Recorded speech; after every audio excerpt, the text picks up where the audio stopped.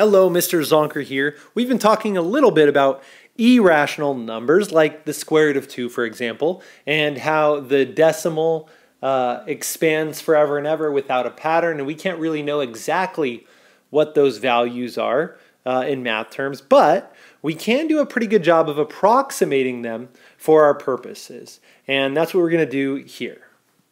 I'm sure this is familiar, but just as a reminder, the square root is basically the inverse or opposite of a square. For example, if we had 3 squared, that's 3 times 3, which equals 9.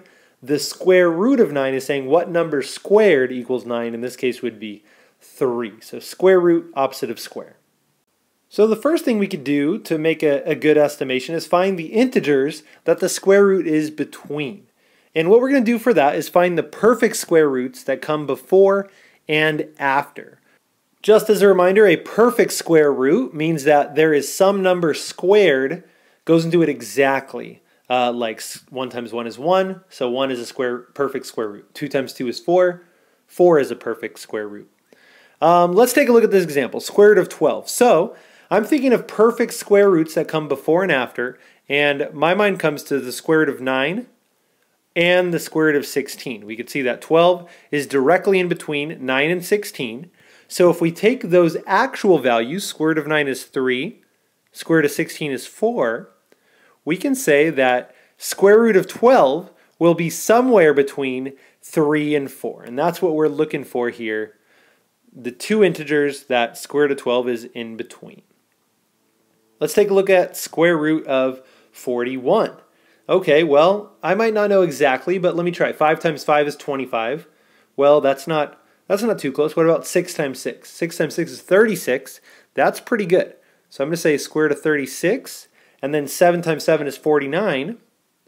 So we'll do the square root of 49. 41 is right in between those two numbers, 36 and 49.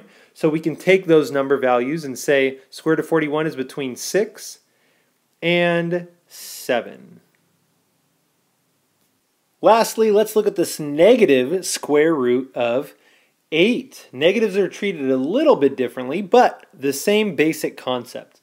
When I see 8, I know 2 times 2 is 4. 4 is pretty close. I'm going to say negative square root of 4, and you'll see why I put it over here in the first place. And then 3 times 3 is 9, so I'm going to do negative square root of 9, and notice I put my bigger square root to the left because when we're going the opposite way on a number line, the bigger negatives are always to the left here. And we can see 8 is right in between 4 and 9, so the integers that this is going to be between are negative 3 and negative 2. I know what you're thinking, that's not good enough, and I hear you. Just because we know what integers a value is between, maybe we can get a little bit more specific. So here we're going to estimate the value and try to get a little more detailed by giving our best estimate with a decimal place. So we're going to do the same thing as before, find the perfect square roots before and after. Then we're going to ask ourselves which is closer to the square root and kind of give our best estimate from there. So here we've got this square root of 11.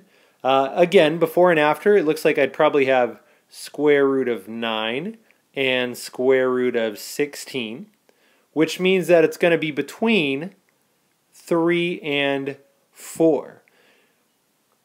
When I look back here, I see that 9 is only 2 spaces away from 11, 9, 10, 11, and then 16 is 11, 12, 13, 14, 15, 16. That looks like it's going to be about 5 spaces. We can see it's much closer to the 9. Now, it's not super close, so I'd say a pretty good estimate for this might be about 3.3. It's closer to the 3, but still not too far away.